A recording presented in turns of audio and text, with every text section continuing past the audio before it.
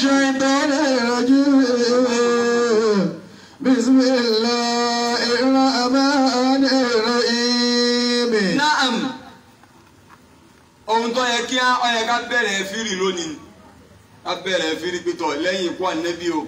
Abubakar gba khilafa ó lò fún ọdún mẹ́ta àbí bẹ́ẹ̀ kọ́ ni. Sayyidina Umar ọgbà àléfà ó lò fún ọdún mẹ́wàá àtàwọn àwa ìlú ẹnìkọ̀ọ̀kẹ́ wọn àwọn nǹkan tó ṣẹlẹ̀ tó já sí pé àwọn ni wọ́n dálẹ̀ nú ẹ̀sìn tí ò sí ń bẹ̀ tẹ́lẹ̀ àwọn tá a fẹ́ mọ orin nìyẹn ṣùgbọ́n ká tó lọ bẹ̀ yẹn tọ́píìkì òní mo pè é ní inú Ibn Taymiyyah dùn sí ikú Ànábì Yorùbá Ànábì dáadáa. Inú Ibn Taymiyyah ọdún sí ikú Ànábì bá Ànábì ti papòdà. Ẹ ti mọ̀ pé mi bá ti lérú ń jó àbí bá ti níná ń jó lérí omi ẹ béèrè irú ẹ. ẹ ti mọ̀ pé ń ké irú ẹ wá. Àmọ́ fún àǹfààní gbogbo ẹ̀yin ìyá lóbìnrin mo di àwọn pé ẹ̀yin obìnrin wá ti kó lóbìnrin ẹ lè mọ́ ti mọ̀ katia àmì ẹtì ẹ̀yin náà ti mọ̀ àwọn kẹ̀kẹ́ dín lọ pé kódà bẹ́ẹ̀ bá ti ń gbọ́ wáàsí ẹ ti mọ̀ bí wáàsí ni ń fi sí àbí ẹ̀kọ́ ni Ibn Taymiyyah yìí òun lẹni tí gbogbo Sàláfì fẹ́ ká dọmọ lẹ́yìn rẹ̀. Gbogbo àwọn lájàmá. Lájàmá ohun tí ń fa àìṣedéédé láàrin wa náà ní pé ká di ọmọ lẹ́yìn Ibn Taymiyyah. Àwọn alùsùnà lérí irọ́. Àwọn tí ń pe alù tí wọ́n ń pera wọn ní alùsùnà wal jamaa ohun tí gbogbo wọn ń fẹ́ níbi tí wọ́n fẹ́ ká dà náà ní pé ká di ọmọ lẹ́yìn Ibn Taymiyyah. Àwọn Wàhábíyà ohun tí gbogbo wọn ń fẹ́ náà ni pé ká dọmọ lẹ́yìn Muhammadu Abdul Wahab tóun náà jọmọ lẹ́yìn Ibn Taymiyyah. Àwọn Tekfiri ọmọlẹ́yìn Ibn Taymiyyah ni wọ́n. Àwọn Tàdọ́múnù ọmọlẹ́yìn Ibn Taymiyyah ni wọ́n. Àwọn Àbúbejì ọmọlẹ́yìn Ibn Taymiyyah ni wọ́n. Oníyàwó mẹ́ta ọmọlẹ́yìn Ibn Taymiyyah ni. Àbá Amúránì Ẹlẹ́yà ọmọlẹ́yìn Ibn Taymiyyah ni. Kútùbí ọmọlẹ́yìn Ibn Taymiyyah ni. Àwọn Kàmọ́rù àwọn tilẹ̀ ilẹ̀ ti àwọn tilẹ̀ ilẹ̀ tẹ mọ̀. Ìbò sọ́fíìsì báyìí báyìí. Gbogbo àwọn Boko Haram gbogbo àwọn àbálágbé ní gbàdé àbájú ọmọ yọkẹ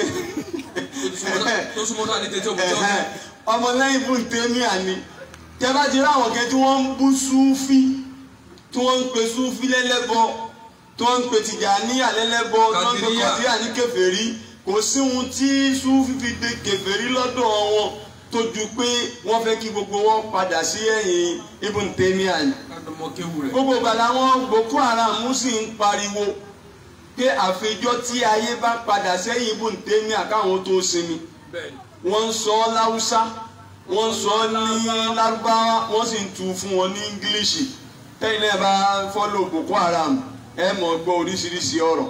Bẹ́ẹ̀ bá lọ ọ̀nà ẹ̀wàgá lọ́wọ́lọ́wọ́ yìí ní Burkina Faso àwọn Boko Haram wọ́n ti ba ayé jẹ́ ń bẹ̀ wọ́n ti pa àwọn èèyàn lè rọ́nà wọlé lálàáfíà.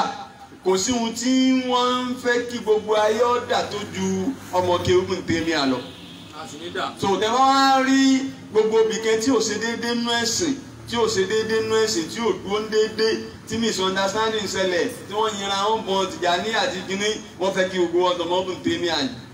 So Ibn Taymiyyah yìí ẹ wá wo bó ti rí sí Anabi Muhammad sallallahu alayhi wa sallam. Kí gbogbo wa ní ọmọ àfìlà káyè kámọ fi tẹ̀lé kámọ fi làákàyè rò ó pé ẹni tó rí sí báyìí sànẹ́bì báwo ni irú ẹni bẹ́ẹ̀ jẹ́ mùsùlùmí gidi ni ìjẹ́ ni Ọlọ́run ní ìjà àfáàní káti ẹ̀ ní bá a ṣe ń nẹ tọ́pìkì wa bọ̀ wá pẹ̀lẹ́pẹ̀lẹ́ àti ìdèbè ọ̀rọ̀ Ibn Taymiyyah àti ìdèbè ọ̀tọ̀ yín yọ nígbà tá a bọ́yá odidi oṣù méjì mẹ́ta láàfin rẹ̀ ta ní jẹ́ Ibn Taymiyyah àti láàfin sọ gbogbo ọ̀rọ̀ rẹ̀ àmọ́ bí ta wà lọ́wọ́ yìí ó ní ìdíkáyàdọ̀ rẹ̀ lọ díẹ̀ látara ikú Anabi wa Muhammad sallallahu alaihi wa sallam ẹ̀rí pé ọ̀rọ̀ ìpapòdà Anabi là á sì ń bá bọ̀ wá so kọ́lọ́wọ́ dákun òsì nkẹ̀kẹ́ Ibn Taymiyyah àmọ́rí ọ̀nà rẹ̀ ti jìn kò sẹ̀mí lẹ́sẹ̀ kan ìrìn wa àti ìrìn wọn ò ní wàhálà àmọ́ gbogbo ẹni tó bá ti gbógun ti Súfí ọ̀tá tiwa ni á sì sọ̀tá ní títí tó kálukú òfin síra gbogbo ẹni tí ọba sì ti dóńdó pé gbogbo àwọn àgbàlagbà tá a bá wọn mọ̀ ọ́ ṣe wọn ọ̀rẹ́ sísìn wọn ọ̀rọ̀ lọ́hùn ṣe ọ̀tá wa ni. káwá pé èyí tó wá jẹ wá lógún jù ní pé gbogbo ẹni tó bá ti wá ń fi ẹnu àbùkù kẹ̀kẹ́ Anabi Muhammad sallallahu alaihi wasallam. Anabi kì í sọ ọmọlé wọn ọmọlé gbogbo wa ni. bàbá gbogbo wa. bàbá gbogbo wa nígbà tí àwọn àlùfáà tí wọ́n ń sọ̀rọ̀ nípa pé ta ni fámílì Anabi pé alul baiti àwọn òwò gẹ́gẹ́ ní alul baiti tí wọ́n jẹ́ fámílì Anabi àwọn àfáà sọ̀rọ̀ lọ́nbẹ̀ wọ́n dákọ̀ orí èyí tí ọ̀pọ̀lọpọ̀ àwọn àfáà sọ ni pé gbogbo ẹni wá ti jẹ́ sàábé tó bá ti tẹ̀lé Anabi Muhammad lórí gbogbo ohun tó gbé wá tí èdè ìjọ gbẹ̀ndẹ̀ àlùkìyọ́mà fámílì Anabi ni gbogbo wọn tó fi túmọ̀ pé àwa náà fámílì Anabi ni wá so gbogbo alájọ lẹ́tọ̀ọ́ láti sọ̀rọ̀ nípa Anabi Muhammad sallallahu alayhi wa sallam naam afa Abdul Jalil lérí ọ̀rọ̀ ikú Anabi tá n bá lọ lọ́wọ́lọ́wọ́ ẹ jẹ́ á gbọ́ àwọn ohun tí Ibn Taimiya sọ ń pa rẹ̀. Ibn Taimiya. wọ́n láàrin ní táwọn ń pè ní Ibn Taimiya yìí. yusarrifu bi anna al-husna ala rasulillahi sallallahu alayhi wa sallam la fa'idata fihi. ọlọ́sọ pọ̀n pé kéèyàn banújẹ́ lérí ipá Anabi kú kò sáǹfààní gẹ̀mbẹ́. ẹ mọ̀ dé o. pé Anabi kú kò sáǹfààní kẹ̀kẹ́ bí ìbanújẹ́ lérí pé Anabi ò sí láyé mọ́. sallallahu alaihi wasallam. wa anna husna Abi Bakr radiyallahu anhu ala rasulillahi sallallahu alayhi wa sallam yaj'aluhu da'ifan. ìbànújẹ́ tí Abubakar sì tó banújẹ́ lẹ́yìn ìgbà tá Anabi ò sí láyé mọ́ ó jẹ́ kábùbákiri ọmọ jẹ́ aláìní kẹ́ẹ̀sì lẹ́nu rẹ̀ pé Abubakar banújẹ́ ńgbà tá Anabi ò sí láyé ó ní wọ́n banújẹ́ yẹn ó fi hàn pọ́ ọ̀lẹ́ yẹn ní aláìmọ̀ wọn kẹ̀. وأنه لم يحسن عند وفاة النبي صلى الله عليه وسلم مثل ما حسن عليه صلى الله عليه وسلم في الغار. wọ́n ní àti pé gbogbo ìbànújẹ́ tá Anabi tí Abubakar banújẹ́ lẹ́yìn Anabi ó ní kò tó kẹ̀kẹ́ sí ìbànújẹ́ tó banújẹ́ ńgbà táwọn méjèèjì ń bẹ nínú gáàrú Hira. ẹ̀rí bá ti sọ̀tàn Abubakar ní bẹ pẹ̀lú Anabi nígbà tí wọ́n lé wọn ó ní bẹ pẹ̀lú Anabi nínú kòtò ó ní ìbànújẹ́ tó banújẹ́ lẹ́yìn ikú Anabi kò tó banújẹ́ tó banújẹ́ nígbà tí àwọn méjèèjì ń bẹ nínú kòtò Hira. لأنه لا فائدة في الحسن على النبي صلى الله عليه وسلم. ó ní kí ni ó jẹ́ ìbànújẹ́ ikú Anabi ó tó ń bànújẹ́ ìgbà tí wọ́n ń bẹ nínú kòtò ní pé kò sí àǹfààní kẹ̀kẹ́ ń bẹ kéèyàn bànújẹ́ lérí pé Anabi kú. lẹ́nu Ibn Taimiya. lẹ́nu Ibn Taimiya ni Ọlọ́run mọ́jẹ́ mi ọba wọn sí ń bi irú ọ̀rọ̀ yìí. àmín.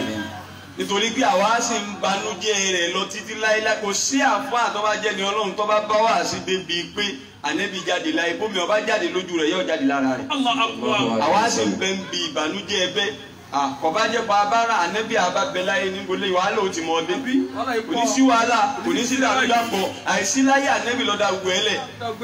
àwa wa ń bẹ ń bẹ ó ní Ibn Taimiya ní ohun tí ò jẹ́ kí ìbànújẹ́ tábùbákiri ìbànújẹ́ ńgbà tá Anabi kú kó tó ń bànújẹ́ èyí tó bànújẹ́ ńgbà tí wọ́n ń bẹ́nu gárì ráàyè ni pé kò sí àǹfààní kẹ̀kẹ́ níbi ká mọ bànújẹ́ pé Anabi jáde láyé tọ̀. أنا أنس قال. ẹ wá gbọ́ àwọn sọ̀hábà Anabi wa Muhammad sallallahu alaihi wasallam. ẹ gbọ́ àwọn ohun tó ṣẹlẹ̀ sí wọn nígbà tá Anabi jáde láyé. لما كان يوم الذي قدم فيه رسول الله صلى الله عليه وسلم المدينة. Anase wa Malik ó ní jọ́ tí Anabi wọ Medina tá Anabi kọ́ délu Medina báyìí ẹ̀ sì yóò ń bá أضاء بها كل شيء. ó ní gbogbo nǹkan lọ́kàn mọ́lẹ̀ níjọ́ náà gbogbo nǹkan ní mọ́lẹ̀ dé bá Anabi wọ Medina ó kó mọ́lẹ̀ bá lu Medina gbogbo ayé ìmọ́lẹ̀ dé bẹ́ẹ̀ ìrọ̀rùn dé gbogbo ayé. فلما كان يوم الذي مات فيه أسلم منها كل شيء. bí wíwọ Medina Anabi bí ṣe ń jẹ́ mọ́lẹ̀ fún gbogbo nǹkan bẹ́ẹ̀ náà ní jọ́tà Anabi tó papòdà ní gbogbo nǹkan tó bẹ̀rẹ̀ sí kókùn nílùú Mẹ́dínà. Allah. Yorùbá Anabi dáadáa. Sallallahu alayhi wa sallam. kí wá ṣe Mẹ́dínà nìkan gbogbo ayé nígbà tá Anabi dáyé ní ìrọ̀rùn dé nígbà tá Anabi dáyé ní mọ́lẹ̀ dé Anabi tún kú ò láyé fìtínà tó dáyé padà òkun tún gba ayé kan padà Anas ọmọ Málíkì ló wí bẹ́ẹ̀. wa qala ma nafadna rasulillahi sallallahu alaihi wa sallam li aidi anta ankarna qulubana. Anas ọmọ Málíkì ni ó ní yẹ̀pẹ̀ táwọn fi sin Anabi yẹ̀pẹ̀ sàárè Anabi ó ní yẹ̀pẹ̀ yẹn ò tí ì kú lọ́wọ́ àwọn báyìí tí ẹ̀mí àwọn sì ti ń gbé agídí wọ̀ padà. La ilaha illallah. Tẹ́mi ti ń lé padà. Tẹ́mi àwọn ti ń lé padà. Ó ń ṣe Ọlọ́run. Dídí Anabi tó dé ọ̀rọ̀ gbogbo ẹ̀mí. Lágbáwá ìrìn tó ní agbára ni wọ́n ìrìn tó lágídí ìrìn tó burú ìrìn tó yàwé. Allah. Ìrìn tó ní nkà. Tó gbé pọ̀n.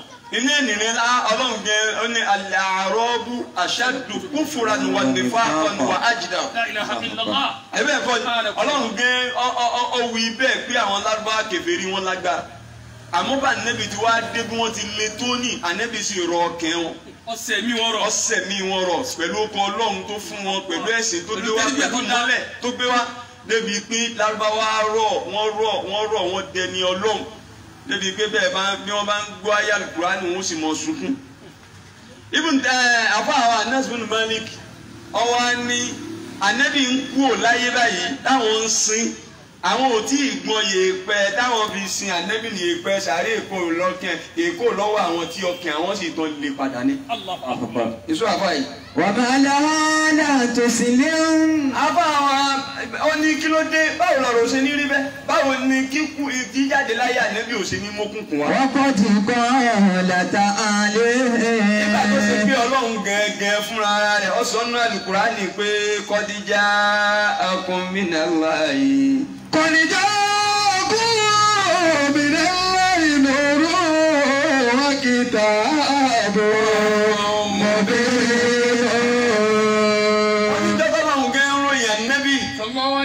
Nínú tọ́lọ́hun gẹ́gẹ́ fúnra ara rẹ̀ fi ròyìn Anabi nínú Al-Qur'an Ọlọ́run ní qad ja'akum. qad ja'akum minallahi nurun. Ìmọ́lẹ̀ ńláńlá ló wá látọ̀dọ̀ Ọlọ́run. Minallahi nurun. Nurun ìmọ́lẹ̀ tí ọ̀la fi wé. Minallahi nurun. Ìmọ́lẹ̀ tí ọ̀la fi jọ. Minallahi nurun. Ìmọ́lẹ̀ tí ò sí ohun tó mọ́lẹ̀ tó. Minallahi nurun wa kitabun mubin.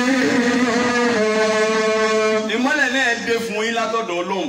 Wa kitabun mubin bẹ́ẹ̀ ni tírà tí ṣàlàyé gbogbo nǹkan yékéyéké àgbè fún yín.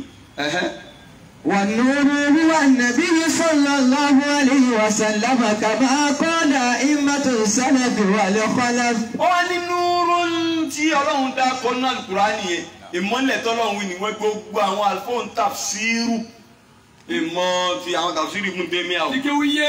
Àmọ́ àwọn àlùfáà tafsiru dáadáa tí wọ́n jẹ́ ní Ọlọ́run gbogbo wọn ni wọ́n sọ pé ìmọ́lẹ̀ tọ́lọ́run sọ fún wa nínú Al-Qur'ani kó dé fún yẹn wọ́n lóhun ni Anabi Muhammad sallallahu alaihi wasallam. Sì Yorùbá Anabi dáadáa. sallallahu alaihi wasallam. Ajẹ́pẹ́tà bàtú qad ja'akum minallahi nurun. qad ja'akum minallahi nurun wa kitabun mubin. Ọlọ́run gẹ́ kí gbogbo ayé kú oríire pé qad ja'akum ó kí gbogbo àwa àlùmọ̀ Ànábì gẹ́ kú oríire pé òun sọ Ànábì sáàrin wa. qad ja'akum minallahi nurun wa kitabun mubin. لقد من الله على المؤمنين إذ بعث فيهم رسولا منهم يتلو عليه آياته. أصوات بيبي الله ني من الله على المؤمنين. Oore ńláńlá lòun ṣe fún àwọn mùmínì. Allahu Akbar. Kí lóore ọ̀hún إذ بعث فيهم رسولا tó ń gbé òjíṣẹ́ dìde láàrin wọn. Tí í ṣe ta Anabi Muhammad. Ọlọ́run kẹ́ tó fi Anabi tayé lọ́rẹ.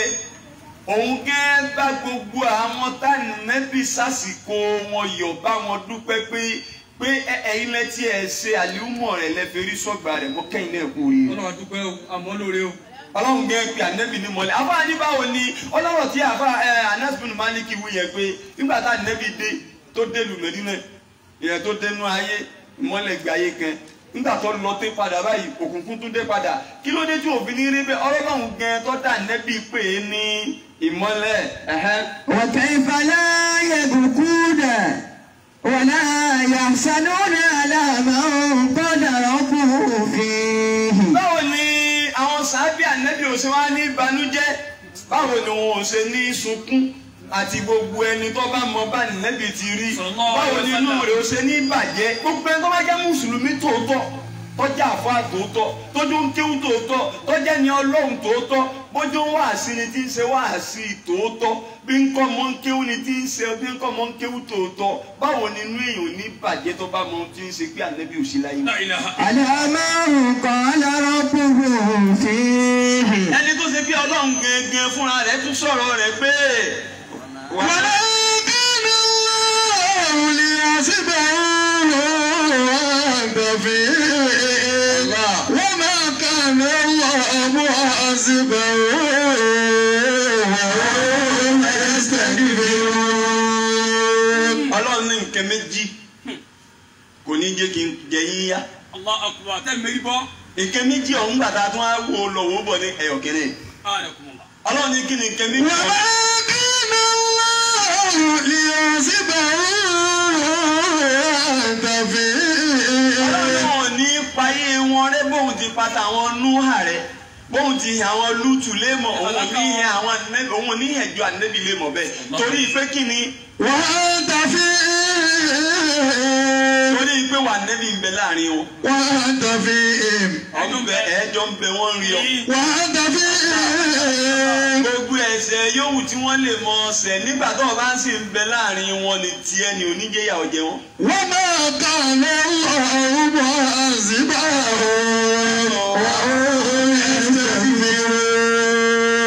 ara wọn tó ṣòfófó nínú àwọn ọjọ́ tó ti lọ tó yẹ pé òfófó nìkan ni wọ́n ṣe lọ́dọ̀ fi payé wọn rẹ̀. àwọn tó ṣe sinẹ́ àwọn tí wọ́n dín òṣùwọ̀n nídìí tó yẹ pé ènìyàn nìkan lọ́dọ̀ fi payé wọn rẹ̀. ẹ̀ṣẹ̀ táwọn tọ̀hún ní ṣẹ̀ tí wọ́n ṣe ẹyọkàn rẹ̀ tọ́lọ́run torí ẹ̀ bínú sí wọn tó payé rẹ̀ àwọn ọjọ́ tòní sì ń ṣe mẹ́wàá lẹ́nu ìgbà tí ojúmọ́ mọ́ yìí tí wọ́n bá ní kẹ́lòmíì gan ọ sọ iye ẹ̀ṣẹ̀ tọ́ṣẹ̀ kò lè ká àmọ́ lè ká dáadáa rẹ̀. àmọ́ kò lè kẹsẹ̀. àmọ́ kò lè ka ẹ̀ṣẹ̀. ṣé àfojúrí ni àbáfetí gbọ́ àbáfọkẹrò. ọlọ́run wá ní bẹ́ẹ̀ ti lè ṣe é tó bẹ́sẹ̀ náà ṣe lè kún tó bó ṣe lè pọ̀ tó ma kana Allahu li yu'adhibahum. ma kana Allahu li yu'adhibahum tàbí. ọlọ́run nígbà tí wà nẹ́bí bá ṣe ń bẹ láàrin wọn tó ń sẹ̀mí tí wọ́n ń rí ọ tó ń rí wọn tí wọ́n ń gbọ́ tó ń gbọ́ wọn tí wọ́n ń kí ọ tó ń kí ọ. La ilaha illallah. èmi jẹ wọn yá. wọ́n mérí bọ́. wọ́n mọ mẹ́rin gbogbo wọn bá ṣe tó bá ti tọrọ àforíjì fún wọn agbọn nínú mẹ́rin. wọ́n máa kàn lọ́wọ́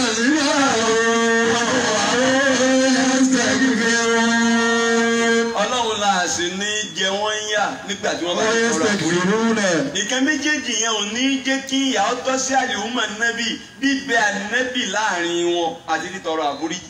nígbà tá a tún á wo títọrọ àforíjì nínú àrífà nẹ́bì náà ṣé àmọ́ bá ti tọrọ àforíjì tí ọba sá nẹ́bì náà tọkọ. òun ní ẹ̀rọ tún kọ́ ọ lọ́sàlàyé fún wa. ẹnìkan mọ ohun tí ń jẹ́ stick fab bí ọba sá nẹ́bì náà tọ́ sọ fún wa pé bẹ́ẹ̀ yẹn bá ṣe lóhùn báyìí láàṣì báyìí láàṣì àṣé àti wọ́n tọrọ àforíjì ni àti bíbẹ láàrin wọn ni gángan ni ò ní jẹ́ kí ìyà ó jẹ wọn.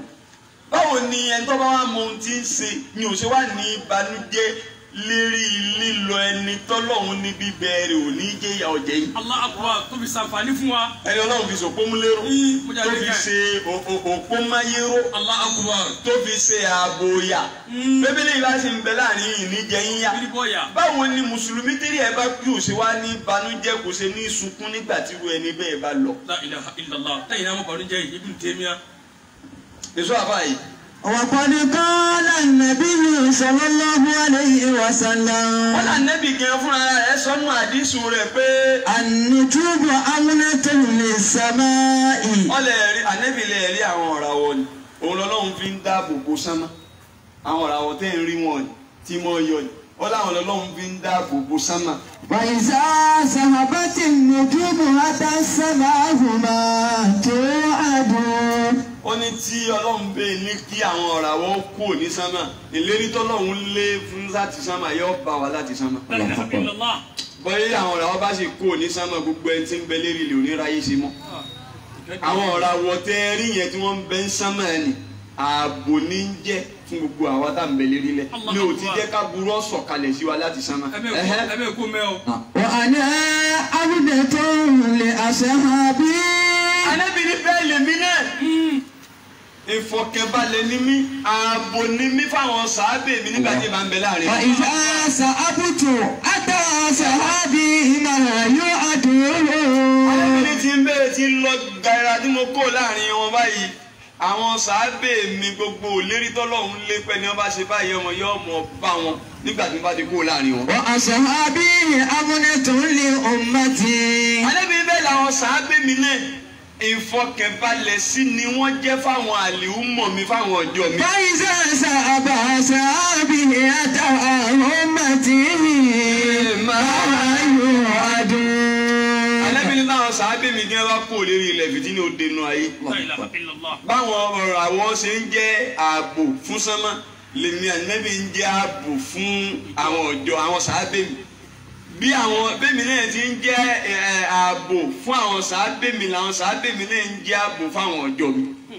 A jẹ́ pé tí ìgbà táwọn sàábè Anabi bá ti tẹ́lẹ̀ rílẹ̀ fìtínà ọmọdé rílẹ̀ tí ẹ bá tún sọ láwọn wòlíì Ọlọ́run bí àwọn Sheikh Ahmad Tijani bí àwọn Sheikh Ibrahim Iyas bí àwọn Sheikh Abdul Qadir bí àwọn Banu Hakim bí àwọn Awelenje àti bẹ́ẹ̀ bẹ́ẹ̀ láwọn táwa ń tẹ̀lé wọn ni ọ̀gbọ́n láwọn táwa ń tẹ̀lé wọn ni bí àwọn ní kẹlùkù báyìí tọ́lọ́ bá ti kó àwọn onílẹ̀ fìdílẹ̀ dé ní ìṣó àbábí Jalil. وقال عمر بن محمد بن سعيد بن عبد الله بن عمر. نعم. ما ذكر ابن عمر رسول الله صلى الله عليه وسلم إلا بكى. ما ذكر ابن عمر wọ́n ní ibn Umar Abdullahi ibn Umar tó jẹ́ sàábé ńláńlá ó ní kò sí ọjọ́ kẹtọ́ bá ní tí Ànábì báyìí. إلا بكى. Yóò sunkún tí gbogbo ara rẹ̀ asunkún fúnlẹ̀ ẹjọ́ mi. Tọ́ba rántí Ànábì Muhammad tọ́ba rántí pa Ànábì òsì láyé mọ́. وما مر على ربهم إلا غمض عينيه. Kò sì ní kọjá níbi sàárè Ànábì àtàwọn sàábé rẹ̀ àfi kó díjú. Bóyá ìní rí bí yóò díjú ní tí ọba fi kọjá bí sàárè Ànábì àtàwọn Sayyidina Umaru ní Sayyidina Abubakar látara ìbànújẹ́ pé àwọn ẹni rẹ̀ ò sí láyé mọ́. وقد روى الإمام أحمد وغيره عن الزهري. نعم. قال أخبرني رجل من الأنصار. ọkùnrin kan tó jẹ́ ní ìfọkẹtẹ̀ tó jólódodo nínú àwọn ànsọ́rí òun ló sọ pé. من أهل ثقة أنه سمع عثمان بن عفان رحمه الله. wọ́n ní Usman bin Affan tí ṣe sábì àlefa ẹlẹ́kẹta lẹ́yìn Ànábì Ọlọ́run. يحدث أن رجالا من أصحاب النبي صلى الله عليه وسلم. ó ní Sayyidina Usman láwọn èèyàn kẹ́ ń bẹ́ nínú àwọn sàábì Ànábì tí wọ́n banújẹ́ ikú Ànábì títí. حسنوا عليه حتى كاد بعضهم يوسوس.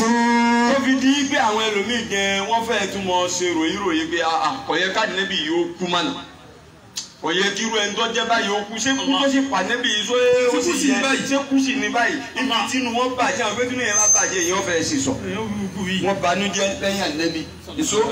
وقال عبد الله بن مسعود. Abdullahi ọmọ Mas'ud sàábé ńláńlá ní lẹ́yìn Ànábì wa Muhammad. ما أصل أهل بيت من المسلمين. نعم. لم يدخل عليهم حسن يوم أصيب عمر إلا أهل بيت سوء. Abdullahi ọmọ Mas'ud. Olóhùn ò rò pé ẹni rẹ̀ kẹ́ ń bẹ tí ọ̀bánújẹ́ nù sẹ́yìn náà ìjọ tí sẹ́yìn náà mọ̀ jáde láì. pé èèyàn kí wọ́n á ń bẹ tó jẹ́ níire tínú rẹ̀ wá bàjẹ́ bí èkẹ́kẹ́ lọ́nà àwọn èkẹ́ ọlọ́run tínú rẹ̀ ọba jẹ́súlẹ̀ ẹjọ́ ni Ọlọ́run ò rò pé ń bẹ kò tiẹ̀ fẹ́ẹ̀ sí náà sàábé tó kù láyé lérí ti sẹ́yìn náà mọ̀ ká tó wá pé ti Anabi Muhammad sallallahu alayhi wa sallam. Kóríntù. tọ́ àfáà tó ṣe tíra yìí wá ń sọ fún wa pé. fama balukum bima lahu yasani ala rasulillahi sallallahu alayhi wa sallam. ó ní kí ni àpọ́nlé àbí kí ni táàmù wa tà fún nìkan tó jẹ́ mùsùlùmí àbópera rẹ̀ láàfáà àbópera rẹ̀ lóní mímọ̀ kẹ́ẹ̀ tí ò wá rí àìsí láyé Ànábì sí kẹ̀kẹ́ mu. La ilaha illallah. kí ni yìí tí ń bẹ lára ẹni. kí la pọ́nlé dá se fúru ẹni bẹ́ẹ̀. kí la pọ́nlé wo kí la pọ́nlé tí ó ń bẹ lára ẹni tí ò rí kó Ànábì sádánù báyìí. Allahu akbar tí ò rí bí àdẹ́wò. bàbá wí ẹ máa pariwo bùntẹ́míà bùntẹ́míà àkọ́lá. sẹ́wọ̀n Islam. irọ́ ni tí àwọn kan máa àwọn kan nù jàmáà mi sọ ń gbọ́. àwọn yẹn ṣe pẹ́. mọ́sẹ́ẹ̀tì wọn sí àwọn kan pé wọ́n jọ fa nkẹ́kẹ́. máa sọ fún wọn pé sọ fún wọn pé gbogbo ọ̀rọ̀ tẹ́ ẹ sọ yìí o tẹ́ ẹ sọ yìí o kò sẹ́ni tó sọ ọ́ lẹ́yìn Ibn Taymiyyah o. nígbà àwọn abọ́lé wọn ní kẹ́tẹ́ kó àwọn tẹ̀lé Ibn Taymiyyah kéé wọ́n fẹ́ mọ dọ́gbọ́n pẹ́ Ibn Taymiyyah irọ́ ni ẹ mọ́ gbà o. kò síbi sáláfì tí wá tọ́jọ́ dọ́ Ibn Taymiyyah lọ kò sí ohun tí ń jẹ́ lájà máa láyé kí Ibn Taymiyyah tó dé kò sí ohun tí ń jẹ́ tẹ̀kfírí kí Ibn Taymiyyah tó dé kò sẹ́ni tó bú súfí kí Ibn Taymiyyah tó dé kò sẹ́ni tó ní Ọlọ́run ní ọwọ́ bíi tèèyàn kí Ibn Taymiyyah tó dé kò sẹ́ni tó ní Ọlọ́run ní ẹ mọ́ sọ̀kalẹ̀ bóun ṣe ń sọ̀kalẹ̀ lérí mímbàrí Ọlọ́run mọ́ sọ̀kalẹ̀ wá sánmọ́ kí Ibn Taymiyyah tó dé. so gbogbo àwọn àkídà tẹ́lẹ̀ tí ń dẹ̀sìn rú kò sẹ́ni tó gbé aṣáájú Ibn Taymiyyah àfáwọn ń bi wá pé Ibn Taymiyyah yìí tí ó wá ń sọ fún wa pé ikú Ànábì ọ̀jẹ̀ nkẹ̀kẹ́ ìbànújẹ́ lérí ikú Ànábì kò ní nínú kí ni tá à ń pọ́nlé lára ẹ̀ kí ni ń bẹ lára ẹ̀ tí mùsùlùmí ọmọ á pọ́n gẹ́gẹ́ kí lẹ̀ ń wá tọ́ba yẹ pé tọ́lọ́hún tànẹ́bì lẹ̀ ń ṣe kí lẹ̀ ń wá ná lájàmá. alùsùn ẹ̀ lórí kílẹ̀ ń wá kí n bẹ́. lọ́dọ̀ ẹni tí kò rí àìsí láyé Ànábì mọ́ sí àdánù àti Ibn Taymiyyah àgẹ́wà bá Ànábì láyé ó lè assassinate ẹ̀ kágbára rẹ̀ bá kà torí yóò ti wo pa Ànábì ọ̀jẹ̀ nkẹ́kẹ́ lẹ́nu rẹ̀ lọ́hùn ìṣó àbábìnrin nam. ọ̀kọ̀dé sọ̀rọ̀ Ibn Taymiyyah ìpìlẹ̀ àti. wọ́n láwọn nǹkan tá a fẹ́ mọ kàyí nǹkan bíi mẹ́fà tí mo fẹ́ mẹ́nu lé àwọn ọ̀rọ̀ tí Ibn Taymiyyah sọ lérí ikú Ànábì Muhammad sallallahu alaihi wasallam. anna Aba Bakr yasulu lahu bil usuli ala wafati Rasulillahi sallallahu alaihi wasallam da'fun. alákọ̀ọ́kọ́ mẹ́ Ibn Taymiyyah ni bíbanújẹ́ tí Abubakar ìbanújẹ́ ẹ padà gbọ́ bá Abubakar ṣe ìbanújẹ́ o tó ń fìlì ẹ̀ sad ọ̀banújẹ́ gẹ́ inú rẹ̀ ó dùn nígbà tí Ànábì kú sallallahu alaihi wasallam ẹ̀mẹ́ta Abubakar ń sin aṣọ lójú Ànábì ni ó pé abẹ́ sun ni ọ̀gá yóò tún á kí í ṣe. La ilaha illallah sallallahu alaihi wasallam ẹ̀gbọ́n yóò pe Ànábì ọ̀kẹ́ tó nìyẹn o tí àwọn òye Ọlọ́run tí wọ́n lọ táwọn fẹ́ fọwọ́ kẹ́ wọn tí wọ́n pẹ́ bọ̀ ni ẹ̀ẹ̀mẹ́ta Abubakar ó sin aṣọ lójú Ànábì yóò tún fọwọ́ lé yóò fọwọ́ wọ lójú wálẹ̀ báyìí yóò pè yóò tún á kì í ṣe. La ilaha illallah. ó dàbí kó dìde Ibn Taymiyyah àwọn gbé gbogbo èyí tí Abubakar ń ṣe ni àìní kẹ́ ń ṣe lẹ́nu rẹ̀ lọ́hùn. sọ̀hábà Ànábì ò ní kẹ́sì. sàábì Ànábì tó ọlọ́lẹ̀ ní dáadáa. ọ̀gá wa lájà máa lọ sọ bẹ́ẹ̀. ẹni tí lájà máa fẹ́ kí gbogbo wọn tẹ̀lé. alùsùn lè lérí rọ. tí sálábí fẹ́ kí gbogbo wọn tẹ̀lé. ó ní ohun tí Abubakar ń ṣe bínú rẹ̀ ṣe ń bàjẹ́ nínú àìmọye ọkẹ́. ẹni nínú ọ̀rọ̀ tí Ibn Taymiyyah sọ lẹ́yìn ikú Ànábì Muhammad sallallahu alaihi wasallam.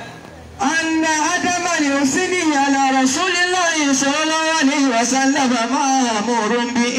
wọ́n fi mọ́lẹ́rì Abubakar nìkẹ́ ó ní gbogbo ẹni tí máa ń banújẹ́ táàfà mi ọgbọ́rọ̀ débi ikú Ànábì tí ó sunkún ó ní wọn ọ̀rẹ́ wa.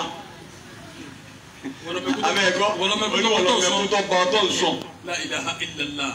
téèyàn sunkún lérí pé Anabi ò sí láyé mọ́ tí wọ́n sì pa ẹ̀sìn ọdún kẹrẹ fún mi. Allah lẹ́sẹ̀kẹsẹ̀ látọ̀ omijé ojú kẹ.